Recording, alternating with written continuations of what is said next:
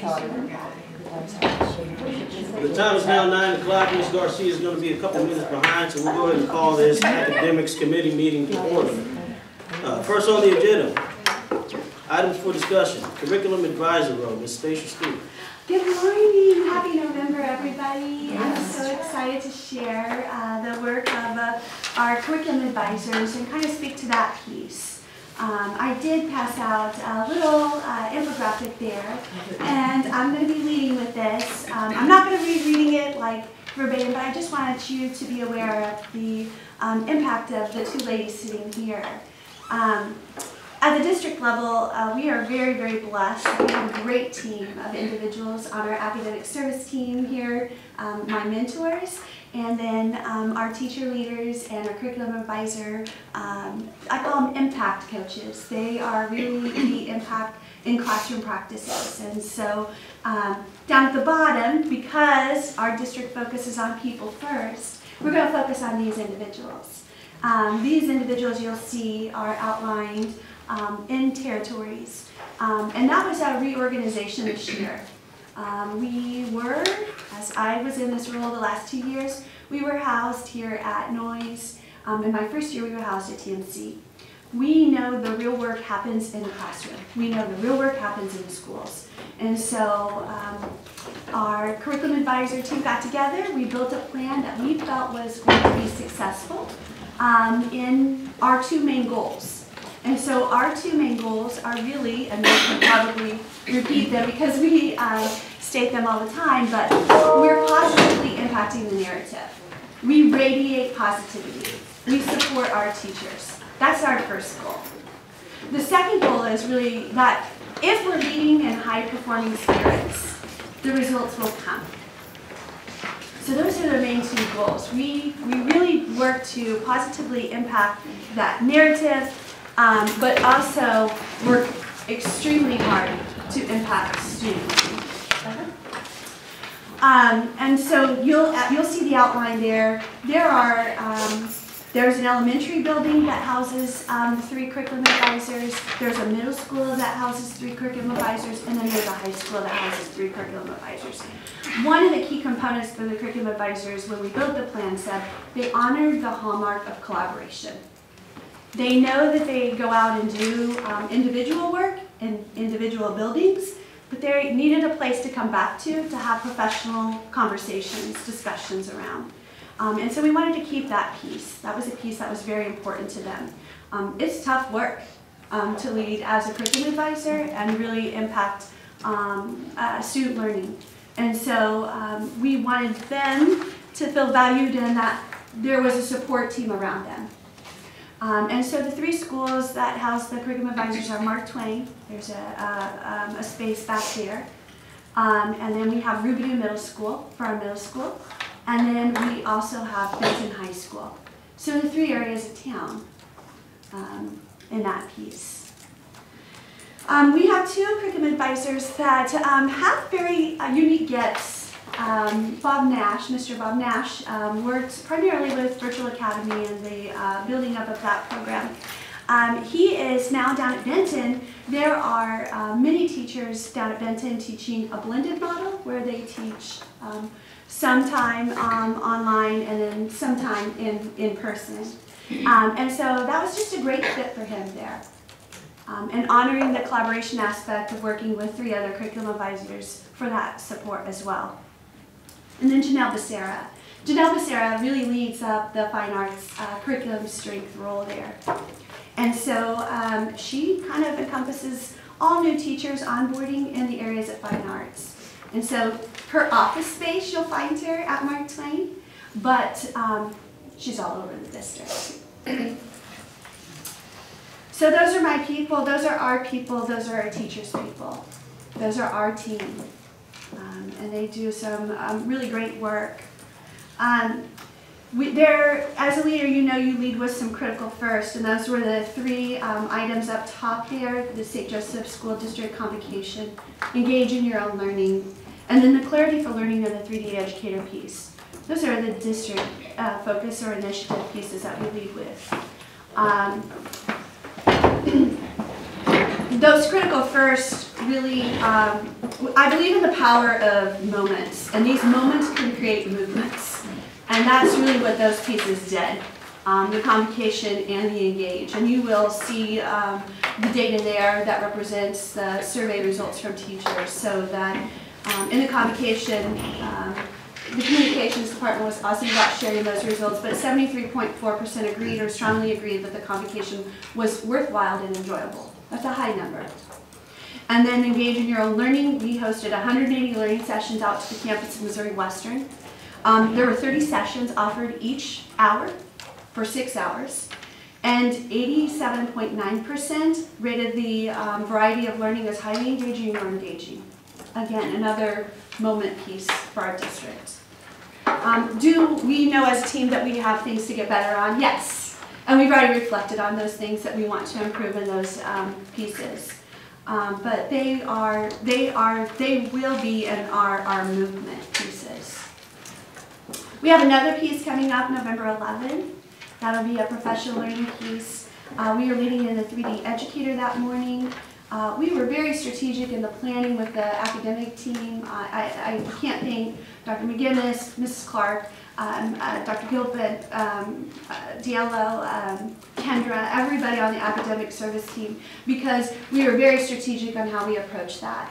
And so our building, we are investing in our building leadership teams. And so our building leadership teams, the capacity to grow them as leaders, our future leaders, is so important. We need them to create movement, and so on November 11th, we're gathering them from 8 to 9 to invest in them. Another group of teachers that our curriculum advisors have been supporting are new teachers, and that's the other big piece. You'll see that we have 71 first-year teachers. That is a lot. So first-year teachers, that means they're brand new to the profession. And then we also work with DESE in the support of second-year teachers.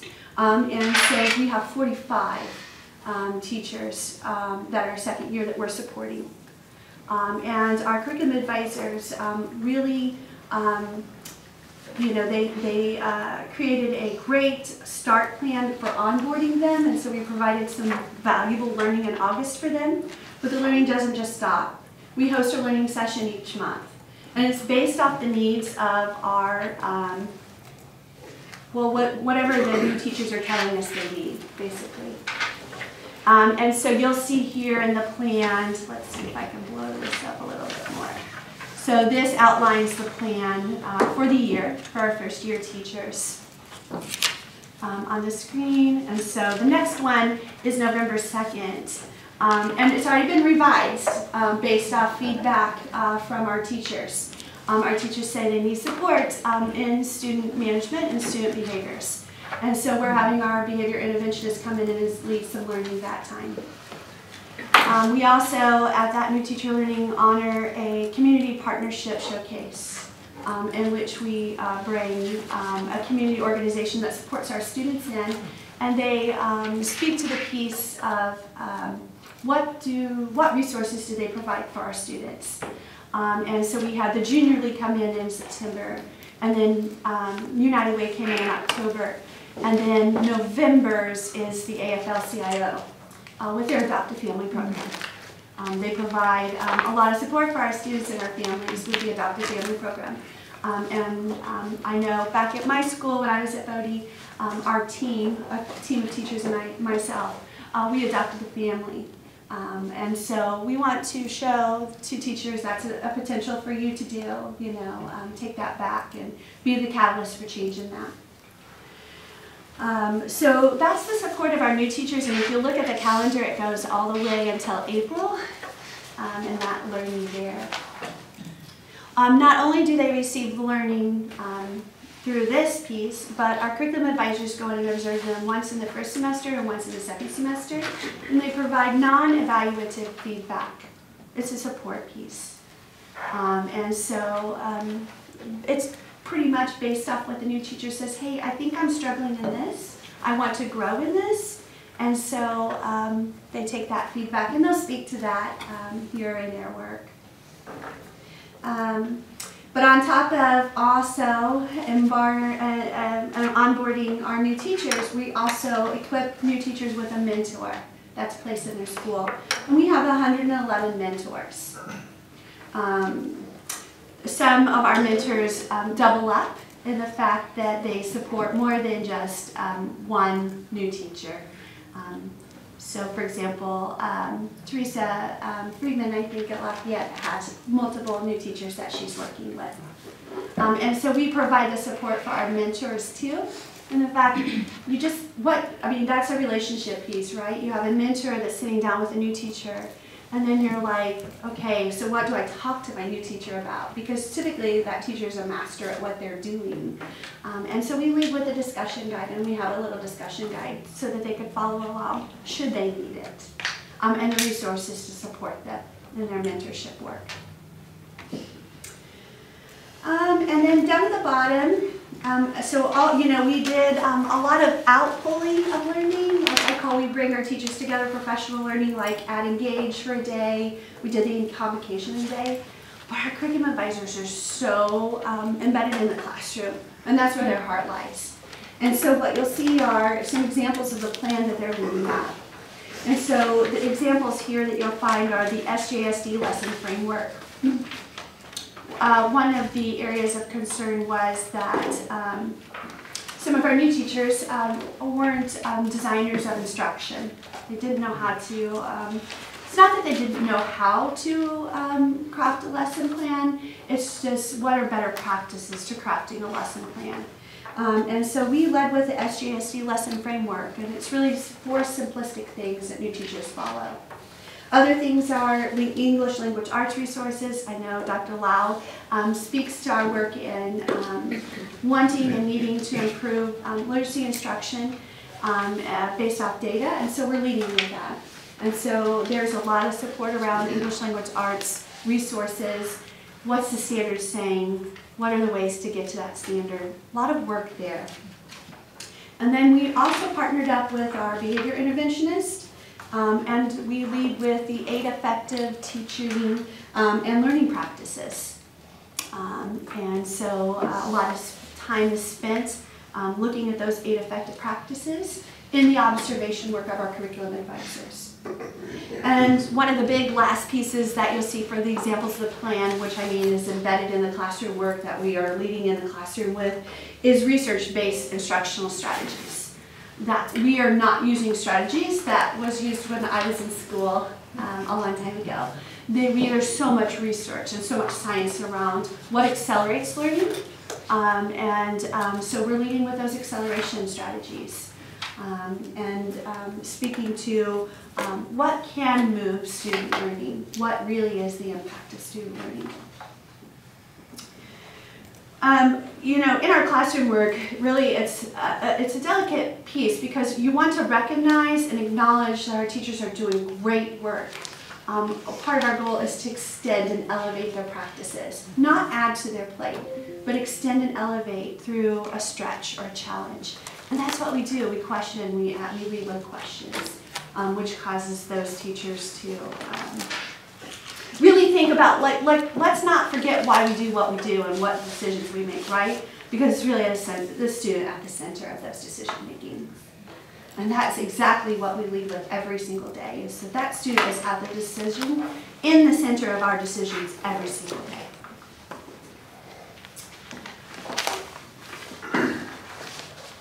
Tiffany, Heather, these are, if you look down at the list, these are individuals in the Midtown. And you'll see there's at the very bottom on the left-hand side there. Tiffany will speak to her work. She primarily has been working at Edison and spending a lot of time in the classrooms at Edison. And Heather has been leading the work up at Mark Twain. So I'll let these ladies chime in with anything that they would want to add to their piece.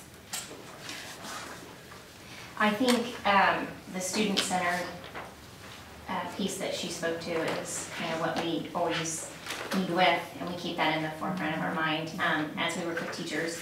It's about the teachers, but really it's about the students. And so if we keep that in, at the forefront each time we go to work with anybody, working with students is our main goal. Having the collaboration and just to drive our student achievement is what we keep in the forefront. And I would piggyback off of that. I love to teach kids to read, and I love to teach kids that it's valuable and that it's imperative for their life. And so my goal at Edison is to foster that with great books and encourage teachers to facilitate that. I'm so thankful for these individuals. These are the movers and shakers. These, you know, really intention is so easy, right? Intention is easy. Implementation is hard. And so they implement every single day the action plans that we create. And so if we didn't have these individuals, these plans would just sit here. A lot of times education becomes so data rich, but information poor. So you have lots and lots of data, right? But you don't know what to do with the data. These individuals know what to do with the data.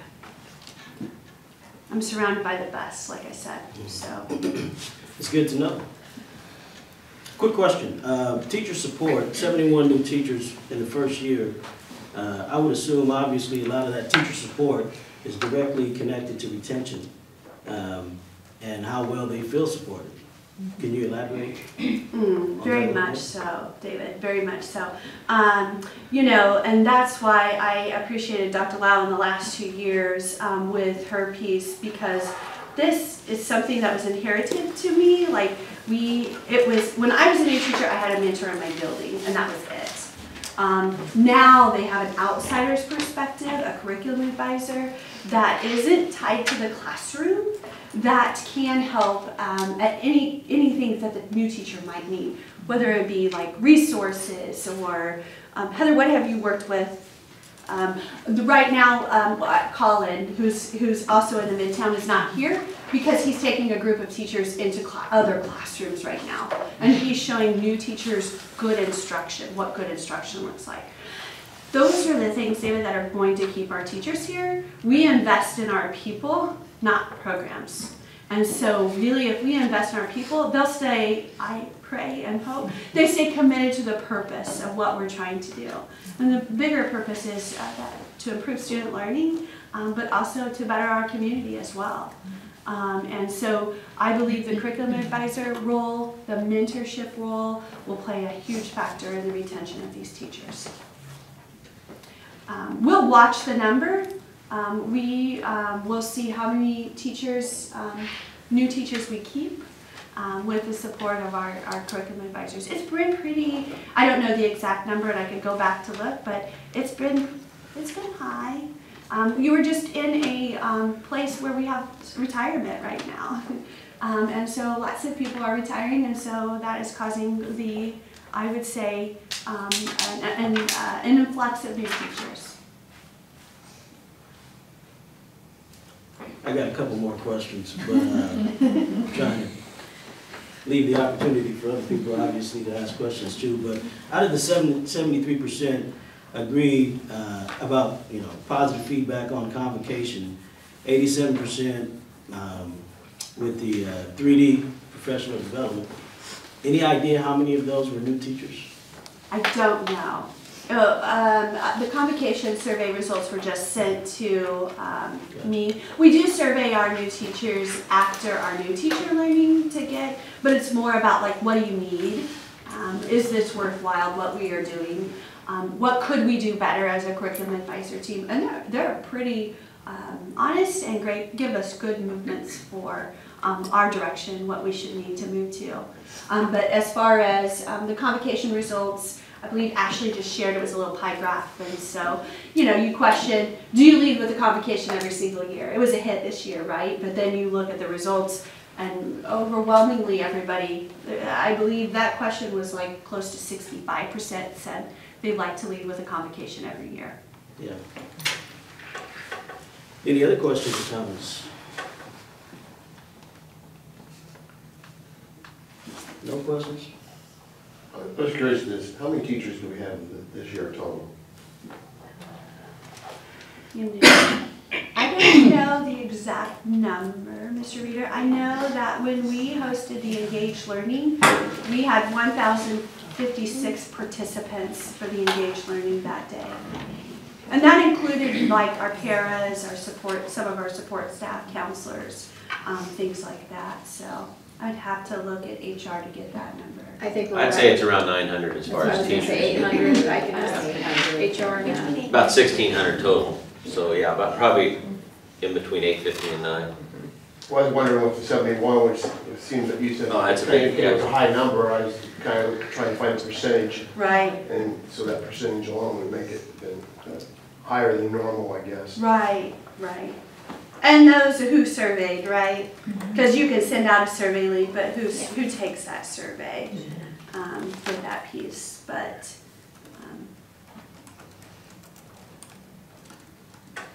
Is it more challenging to advise a veteran teacher as opposed to a brand new teacher? it's not more challenging, I would say. I would say that they provide us with questions and lenses that we might not have thought of. And they have a perspective, and their perspective is rich that they bring to the team. You know, it is critical that we get our new teachers very early on to create excellence of habits. Like, what are these habits of excellence that we want to lead with in a district? And so lesson plan design, the last 2 years in the curriculum advisor role, I saw that was a need. We did not lead as a district with a framework for like, how do you design lessons? And not that I want teachers to turn in a lesson plan every single day, but what are the critical components of a lesson design? You start with a warm up, you have a little mini lesson, you lead with independent practice, and you close out a reflection piece. And if they lead with those 4 pieces, behavior management issues will go down, right? Because kids tend to thrive when you have routines and structures and procedures in place. If you have none, and you talk to a new teacher and you're like, what are you leading with? What's your structure of your classroom design look like? They don't know. And so we had to provide them with something, and so the first lift had to be, and Dr. Gilpin laughs because we lift lots of things, but the first lift had to be the lesson plan framework design. If we were going to get a control on, is it trauma, is it the behaviors of that, or is it just a lack of tier 1 sound instructional practices? And so that lesson plan framework from when we discussed and reflected has been critical in onboarding new teachers with, as a district, we lead with this. This is our habit. And so as a principal, when you come into the classroom, we have a common language of what we lead with. So to answer your question, David, it's not as challenging. It's just a different perspective. So, I think you touched on it a little bit, but as far as maybe surveys. yes. But how do you monitor the success of a curriculum advisor? That's great. You know, when I was in the role, I monitored the success through student achievement numbers. So how was my work impactful? So like last year, we were working with middle school ELA, and we were working with digital publications in the Read 180 program, and we were trying to watch middle school data through the iReady. But also get some, I have some pretty tough teacher friends that like to keep me real, and so they provide that qualitative feedback for me too. Okay. Any other questions, comments? I think that's a really good question was, how do we see if the curriculum advisors are being effective? And how long has this been in place? I don't know. I came 2 years ago in the curriculum advisor role. We used to have an instructional coach for each and every building, and I served as an instructional coach at that particular time. I want to say it's been 5 years, maybe, with the curriculum advisor role. And that's just really an educated kind of lens of thinking right now, Ms. Garcia, but I can get you that. I know they expanded the team because we are, if you'll find, strategically placed in schools and working with our schools that really need our support and the resources to support the movement of student learning. But man, I wish we could have one for every building. That would be wonderful. And that's been our goal, is really to say, now that we have a strategic focus, because they're placed in territories, are we really impactful in our work? Okay. And how many do we have? There's 11. 11. Mhm. So they're based solely in our Title I schools? They're not in our Title I schools. Oh, they're not? No, they can work with they have a certain territory. So like, these individuals work with Central, Truman, Bodie, Ellison, Parkway, Edison, and Mark Twain. Okay. So they have a midtown, kind of schools that are centrally located, that almost feed into Central. When we sat down and devised the territories, we looked at the number of staff that these individuals would have to help and support. And we also looked at the number of students. How many students were they going to be impacting? And when you get to that midtown, there's a lot of students at Central and Bodie and Truman. And so there's a smaller number of elementaries in that piece. And so we moved like Carden Park and Skate to the south side to accommodate the number of staff and the number of students that they would be servicing in that territory. And I'm sure they could tell you, and I did it too, is that sometimes you really want deep learning in order to have deep learning and not surface level, like I'm just going to go to the school, I'm going to check in with some teachers, and then I'm going to leave. Really, the reorganization of the curriculum advisor team has allowed them to have deeper learning impact in the classroom. And Heather, you could probably speak to your work at Mark Twain more than... Yeah, I spend a lot of time there with teachers and building relationships, look at data, which kids need, what do the kids need, what do the kids need, that's always the question. And so we plan a lot using the lesson design, and so I'm in classrooms a lot, working with Mrs. Evans, who's the principal there, a lot to plan instruction. Actually, right now I'm headed back to learning instructional rounds that are going on right now.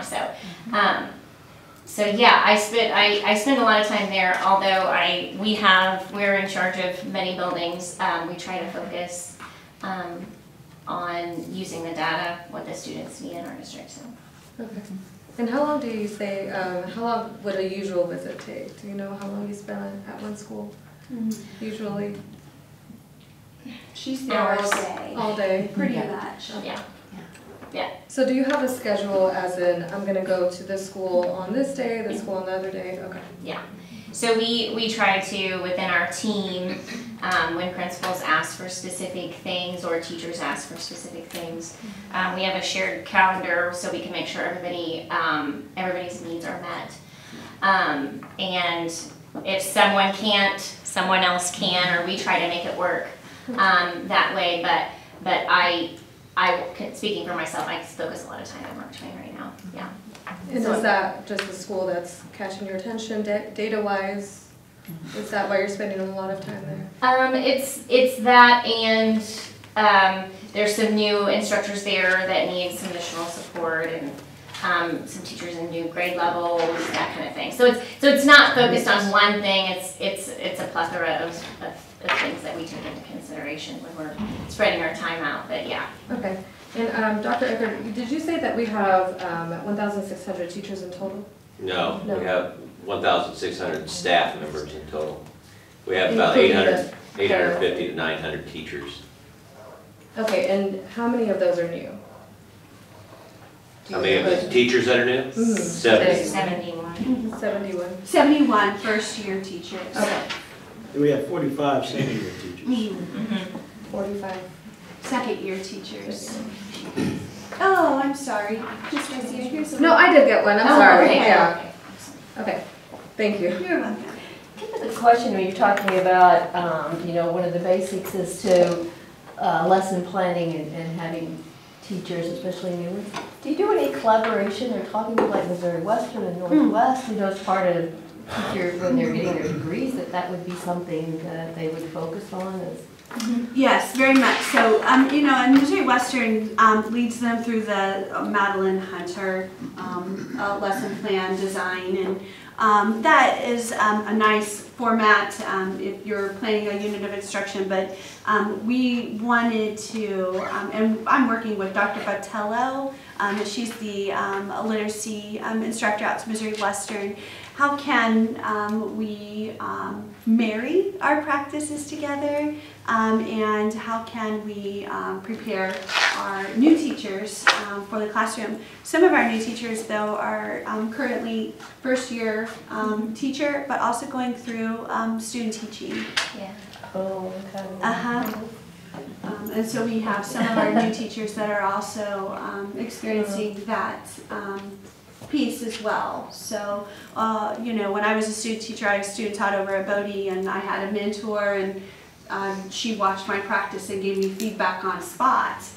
That was a nice piece, right? But because of the shortage of teachers and demands of asking individuals to step in roles, that's why this role is so imperative right now. Because we have to have our new teachers that are also doing student experience have that in the moment feedback, and these individuals will leave that up with them.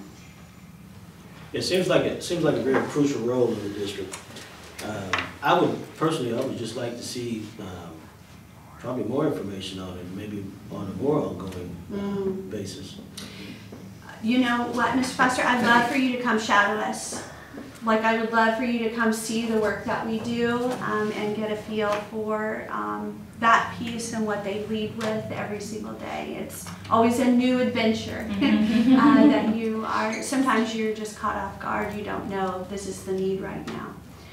But that would be, yeah, I would be more than happy to share more information with you. And like I said, this is just all in the first quarter. These are all what they accomplished in the first quarter. Who do we which is quite contact if nice. we wanted to come to do like a shadow or like a couple of hours? Yes. Any of us? Yes, I would. Contact over to you or to? Yeah, why don't you get a hold of me and then we can, yes, that would be great. Thank you. You're welcome. Would you tell us just a little bit more? You mentioned focusing on reading, so could you tell us? So we do a lot of lesson planning, and right now ELA is new. The framework has been changed, the curriculum has been changed, and so our focus is to get kids into books and to read independently, to read on grade level, to just be exposed to rich text, and everything is centered around any kind of text, whether it's math, science, social studies, language arts. I'm working with several teachers at Edison, and we're working on novels and reading through a novel and putting in some of those instructional strategies that accompany rich text. And a lot of it's based off of DESE's recommendations and things of that nature. So are you more focused on ELA learners or? I focus on what teachers ask for help. Right now, because the ELA is new, it is a shift, and so that's what they've been asking for help more with. But if a teacher needs help with math or science or business or, well, maybe not business. I think curriculum advisor kind of has a gift or a lens that they lead with. And so like Heather is our K-3 expert, really Tiffany is an upper elementary, and then Colin, who's not here in this Midtown, he's our middle and high school. And Colin's gift is in math. And so he provides that well-rounded team perspective. And so when we looked at the team structure and who we placed individuals with in that territory, there's a math individual, a literacy specialist, and then an early literacy guru too. So you can definitely see the power of collaboration in our team because we really play off of each other's strengths. It takes collaboration between the three of us, so that's nice. You know, Reba, and we've had, like, I call our district has had a tools surplus, but a strategies deficit. And so we have been sharing all these great tools online with teachers and every new innovation piece that's come out. What we're trying to do is the how right now. So how are you teaching this? How are you using this tool? How does the structure of your classroom look like? It's that strategy piece that we're leading with. Now, part of that was caused by the pandemic because everything moved online pretty quickly. And then you're like, okay, no, not that we want to go back, but there is some research behind having a text in your hand. There is research with writing it out. There's research with doing close reading strategies. And so making sure that those pieces come back. That, you know, kids chose to be in person now. And so let's get them connected with each other. Let's get them connected with you, the teacher again. And let's get them connected with one another. So that's the kind of that shift in that literacy world is that we're working with right now is like the model of the small group rotations and the teacher driving a lesson, but also personalizing the lesson to meet the needs of the child. And also having the independent reading practice come back. Kids have books in their hands. Books in their hands. Okay, we do appreciate everything you both do in this role. There are no other questions or comments, and thank you for coming to present. We'll move on to item 2, MSIP 6 data, Dr. Kendra Lau. Okay, I'm gonna have to connect my computer, so. You need me to do that for you? Yeah, please do. I'll help find it. In the meantime, I'm gonna pass some things around that we'll be talking about. Go that way.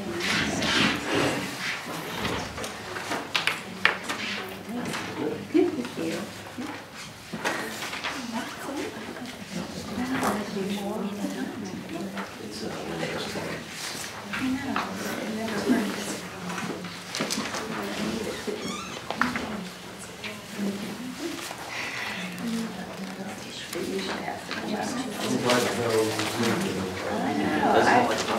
Yeah, it should, but it's not something that should.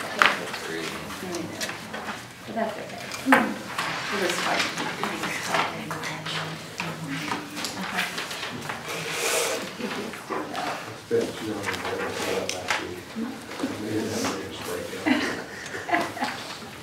All right, I'm having a few technical difficulties, so I'm going to have to shut my computer down. It won't connect, but once I do that, then we can look at some things online. But in the meantime, what I was asked to do in this particular meeting is to go over, and if you could share, I don't have anything to go off of. And if anybody has an extra one of and I apologize because I don't have extra, oh, I have one, that's great. So what I was asked to do is go over some MSIP 6 information. And I know that not everyone in this room has been involved at the same level of MSIP 6 as some others of you are. We've been having monthly meetings since June with board members and a lot of folks in this room surrounding the implications for MSIP 6. So, but for some of you, this is new information. So I wanted to take time a little bit today and back up and then we can go forward. But really what this is all about is Missouri School Improvement Program. And this is like their 6th iteration of the kind of the guidelines that Missouri gives us through the lens of the Department of Elementary and Secondary Education. So this is where we get our accreditation, and this is where we get things like our annual performance report, both at a district level and at a school level. And so there was a pretty big shift this year with MSIP 6 in that it used to be just solely focused on performance results of students, and that's how districts would get their accreditation, and that's what would show up on their annual performance report. So things like test scores, things like attendance, things like graduation rate, all of those particular components, college and career readiness. And so that's really all that we were measured by for those academic results. And so what the Department of Elementary and Secondary Education did was add a different and unique component to it this year, and that is through the lens of continuous improvement. And so 70% of our accreditation will still come from our academic results. And again, those are those test scores, those are graduation rate, attendance rate, college and career readiness. And there's been a little bit of change even on that side of the equation, so to speak. But then over here is this, we'll get 30% of our points will come from our continuous improvement. And how is that going to be measured? Well, the way that it will be measured is that we will be submitting a continuous school improvement plan to the Department of Elementary and Secondary Education. And in addition to that, we'll be also submitting what they call response to standards. And then we'll get a score on that. And that score is, like I said, 30% of our accreditation. And so it's an important component. So in light of that, that's kind of the broad overview. And so for some of you guys, it's the same song, second verse. For some of you, this is new information. So I wanted to pause there and see if anybody had any question, kind of on like a broad overview. Okay. So what I was going to do is then kind of take you into this document, this Word document that everyone has. And that is page 1 of our school district's continuous improvement strategic plan. And so really what the process was is we had a CSIP. That's what they're lovingly called across the state. And most school districts do. So this wasn't a big shock, except for the fact that DESE has very specific standards. And so they want those specific standards to be visible in your current CSIP. And in addition to that, as all of you know, we have a Vision Forward, that's been going on and collecting feedback from the community. So there was several different, if you will, let me use this metaphor, several different legs to the stool when it came to creating and synthesizing our CSIP that we will submit to the state. So really what we did was take what was existing and then look through the lens of the 118 page MSIP6 document and look at community feedback and try to begin to synthesize this particular plan.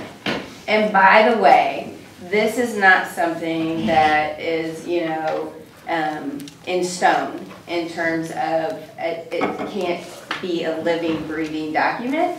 So as the school district continues to gather feedback, as it continues to make plans, as it continues to look at strategies, this is also very malleable and can work within those things as well, and can be part of a larger, long-term, long-planning strategic document as well. Because it on its face has within the document, if we were really to dig into it, it has action plans. And part of those action plans, some of those are short-term and some of those are long-term. So some of those longer range,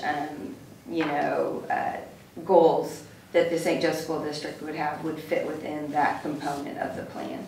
And so, so if you take a second to look through this, really the first goal that is laid out is about leadership, and that is a big deal to the Department of Elementary and Secondary Education, and it's a big deal to our particular school district, because what they wanted to ensure was that boards of education were able to really monitor the academic preparation and well-being of kids in the school district. And so that would be at the forefront of discussions.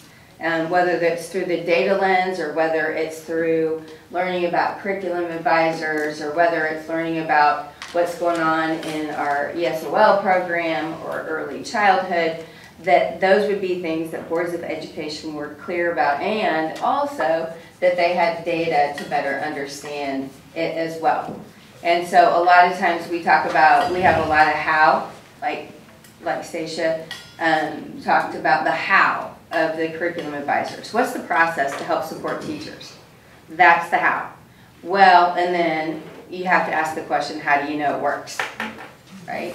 And so that's where things like that fit within this plan, that's where data reviews will come in. So we will have data reviews at the middle of the year, and Stacia and her team will put together data that show whether or not the impact is or is not happening where there is a concentration of curriculum advisors. That's just a responsible thing to do. So those kind of pieces are what really, from a visionary leadership, really means, do we have the structures in place in the St. Joe School District that allow for continuous improvement to take place? And so that is where we're leading with this, because again, if you continue to unpack this, and some of us have been involved in the unpacking of it, there are plans and strategies at every level that allow for that visionary leadership to have visibility into whether or not the things we're doing are effective and are working. The second goal, each student is being prepared to be success ready every day in the St. Joseph School District. So last meeting that we had with our MSIP 6 committee meeting, we looked at several scorecards. And so we looked at one of the scorecards you have in front of you, and we looked at our Success Ready Index. And so again, we are showing the Board of Education, this is how we know. And so we looked at those particular pieces. And we also have a social and emotional index, and we'll be looking at that. And how do we know we are taking care of the well-being of our kids? Or are we not? Are we not? And what do we do about that? So those are other pieces that we'll be looking at under goal 2. So you can tell that the how and the how do you know go quite well together in this plan. We have ways to talk to you about that. The SJSD is a happy place to learn and work. So we need it to be happy for our kids, positive learning environment, and we need a positive culture for our staff. Those are important pieces. And so you've got several different bullet items under that particular goal that we will be monitoring whether or not that is happening with all the processes in place that we have, from taking care of our new teachers to ensuring that we have a positive learning environment. And we've talked about that in some of our MSIP 6 meetings. And then 4 is, regardless of background, all students are success ready. So that goes into one of a key indicator under MSIP 6, which is equity and access. And so if you look at goal 2, and then you look at goal 4 is just going to be monitoring the gap between different subsets of our students. So we will be looking at what kind of gap exists and how do we close those gaps. So that is really, this is really just page 1 of a multi-page plan that has already been submitted to DESE twice. And so both times the reviews have been very positive from our regional director. This last time, it was just last week, we look like we're perfectly on target for what it is they're asking us to do. Now we are working on, as a team, our response to standards. And that's where we get to shine as a district. So this plan, I mean, we've covered our basic requirements. I mean, we've hit our indicators. Those are things that all school districts should be doing. And boards should be able to have information about. But what are we doing as a district that makes us jump off the page? Because that's what's going to earn us an additional points under the continuous improvement umbrella, and potentially could also earn us being exemplary across the district. And that's what we would like to see happen. So that's where we're working on, really underneath the standards that DESE is asking us to respond to. That's why it's called Respond to Standards. There's very specific standards. They want to know, how the heck do you do that? And what are you doing so well in your district? And so that's what we're working on now, so that we have that ready to go by December 5th, which is really a fake deadline. But it's really December 15th, but I said it. I know, you guys are gonna be mad at me. But then we're ready to go. But then we're ready to go on time. So I will not, drag you through all of this entire plan. We'll save that for the MSIP 6 board committee meetings that we've been having. But if you do have questions about that, and I'm happy to answer those. But essentially what's in the plan is action plans. Like, how are you going to get it done? And then how do you know you're getting it done? So that's that component. So then the other document that you have is this particular document. And for those of you that have been going to the MSIP 6 board committee meetings on MSIP 6, we took a whole session just to learn how we put this guy together. So you may not exactly understand the nuts and the bolts of everything. You'll just have to, kind of believe what we're telling you. But the board does have a keen awareness as to how this particular scorecard is put together. We call it a balanced scorecard simply because it is kind of like a scale for this. So here's your plan, here's all your house. We just do all this stuff. We just do all this stuff lovely. But then this actually is where you know whether you're doing it lovely or not, if that makes sense. And I'm gonna hurry up because we're running out of time. So basically, we look at the scorecard 3 times a year. Some of the data is you're going to see new data 3 times a year, and some of it you will just see 1 time a year. That it's an annual marker. And we try to pull out the most important components for you to review.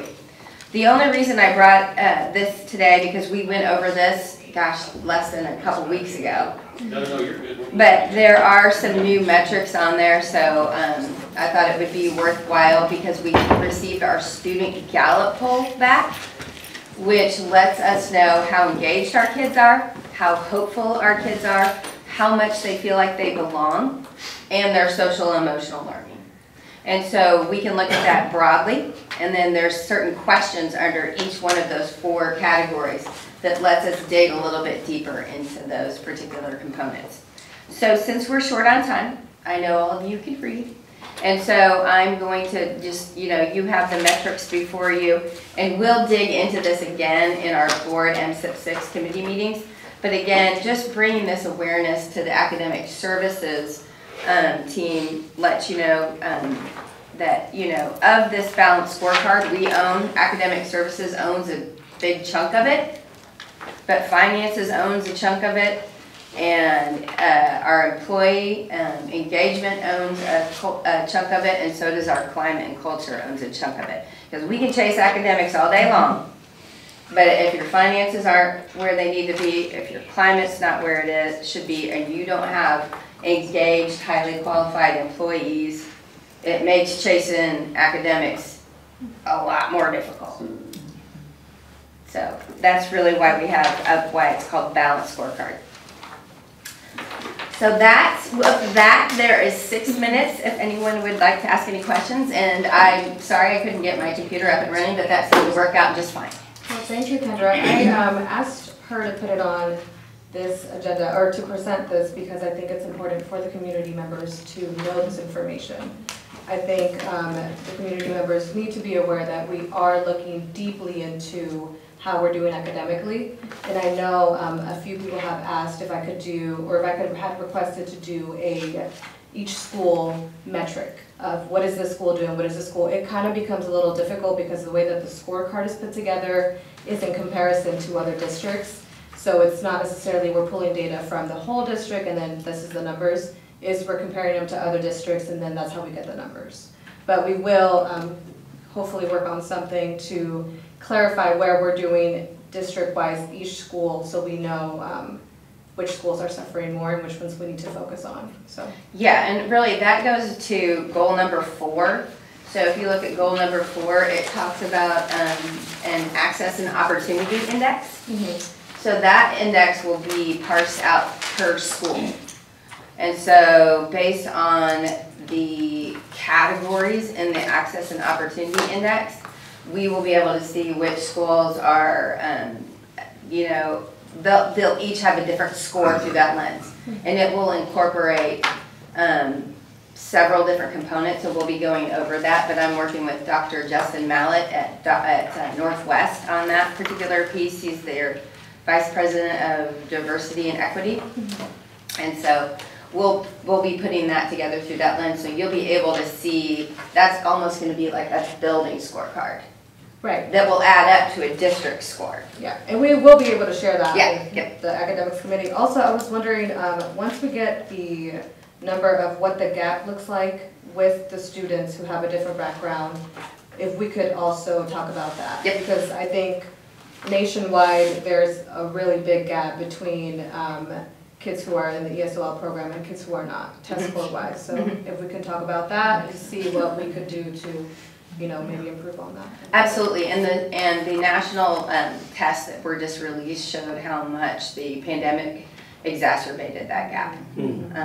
And so we won't be alone in trying to continue to close that, because the progress that was made, a lot of it was lost, and so then starting again.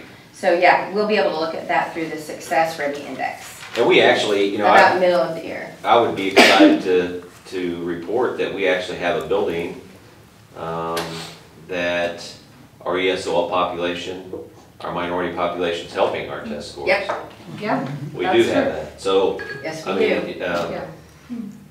they're outperforming the. And I saw that yesterday because I was looking at gaps across buildings. Yeah. I So think some it's flip-flopped. Yeah.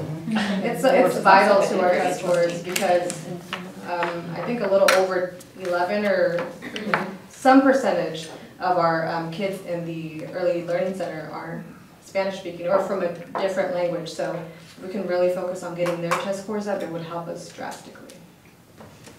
That's a good point. Agreed. Kenny, to answer your question, we have 799 teachers. 799. So then the teachers, 71 new ones, what's less than 10% or so? So that's considered high though? We usually don't have that much of a turnover? In the last 2 years I've been serving as a curriculum advisor, that's the highest number that we have been servicing. But that's brand new, Brand first year. one, never taught a lick. Right. So that's high for normal? It is. Okay. It is. We By half did, or- and Oh, no. Yeah, like your whole teaching staff. It's less or probably, more? it's, you know, that's 9.5%, it's probably 8.5%. I mean, it's not up, it's not like it went from 4.5 to Right. 10. Yeah, It's okay. not. But that's a lot of new folks that have never taught at all. Do you have a question? Yeah, do we do exit interviews? Like, We do, and one thing we are going to do is we're going to magnify those a little bit. They've been kind of hid, and so we've had those conversations with Human Resources, and we're going to make those more accessible. Right now, we do the exit interviews. Dr. Kraus just reports it out through the through his update to the board, but we're gonna make it more public as we I go. just It's wondering important, if we could trend yeah, why? and take care of why they're failing, Yeah. that would be helpful. And on this, what I was really wanting to see is this is just what, 3rd and 7th grade, does the district do their own assessment or we rely completely on this? This isn't just 3rd and we do our own, it's called iReady. And so I can kind of show you on the scorecard after the meeting if you'd like. It's not, we pull out certain grades to look at because they're pertinent. Okay. But if you look a little more closely, you'll see that it also is looking at all of the K-8 kids.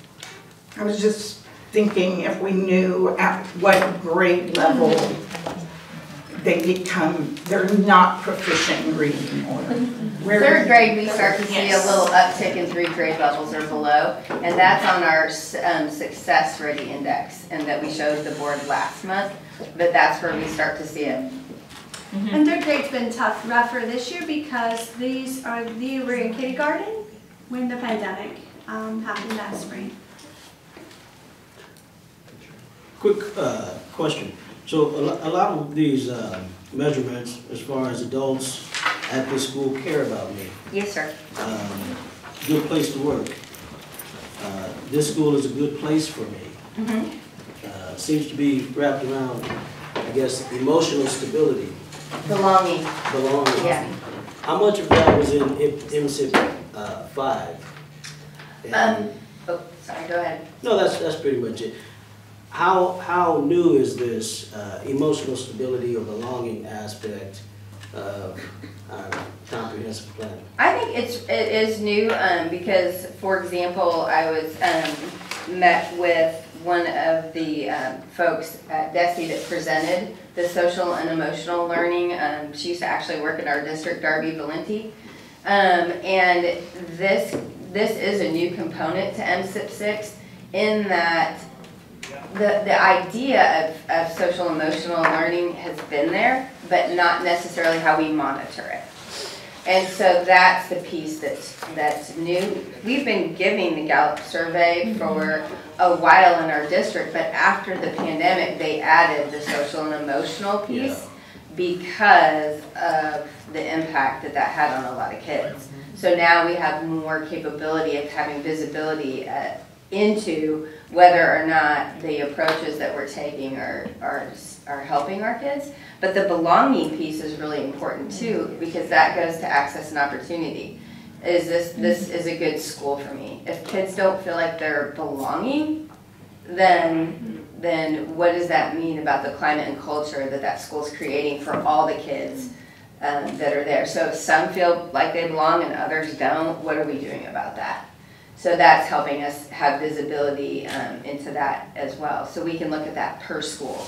So Kendra, I'm going to follow. So do you ask a follow-up question when you see that only half the kids feel like it's a good place for them? Is there any follow-up? The buildings can do that so they can dig deeper into it, yeah. Okay. And because they develop strategies off of these results. It's kind of sad that 38% are hopeful. Yes. And I worked with 8th graders at Hilliard Tech for 10 years. And I can tell you that was my observation. Most students lack nothing more than hope. And if we can, show them opportunities exist and education will open doors, and I feel that's key. And it's sad to see it so low. Well, I'll point taken, but that is an uptick since the pandemic. So we saw a 2% increase in the hope of our kids across the district and a 3% in terms of engagement.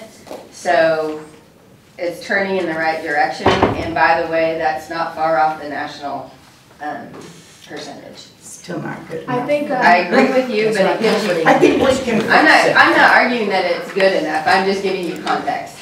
I think since it's kind of running late, but if anybody has any questions, feel free to write them down, send them to me, or at the next academic meeting we can go ahead and go through it and I think Kendra will be available hopefully for the next one too. Yeah. And Ms. Garcia is the chair of the academics. I was the stand-in for today. I was a little late, my car was giving me trouble.